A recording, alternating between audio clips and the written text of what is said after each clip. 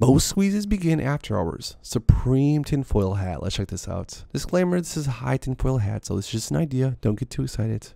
Just a reminder, most squeezes start after hours because of the following. Most of retail does not know how to trade after hours. Less chance of FOMO, and I suspect today AIMS to reach $100. I got that feeling. I feel like it could happen after hours and GME could near 1,000. However, Kenny has not given up. He's going to fight hard to keep the price down.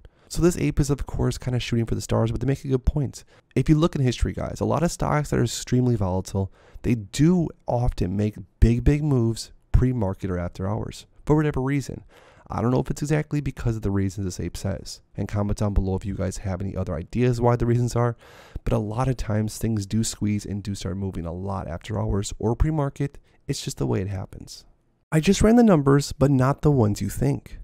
So watching criminal activity happen right before our eyes for over a year now, while all the legal entities paid to protect us are absolutely silent, has caused me to look at the numbers a bit differently lately. The SEC employs less than 5,000 people. The FBI employs around 35,000. The DOJ employs 120,000. The meme investors, or as they say apes, are estimated to the number somewhere around 4 million and 6.5 million people strong. There could even be more. There are more than enough victims of these crimes, retail investor apes, to occupy and hold all three of the above stated administrations.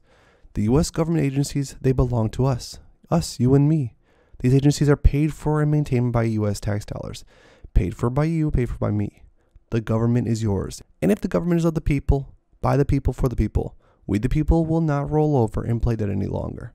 But if you want to stay up to date with everything else that's going on with AMC, because trust me guys, there's a lot more to go through, make sure to please subscribe to my channel with notifications turned on so you never miss out on an up and coming video. Also, if you guys haven't already, make sure to please drop a like in the video. It really helps the channel grow. And lastly, make sure to go down below to my description to see all the links down there. And with that being said, I'll see you guys in the next one.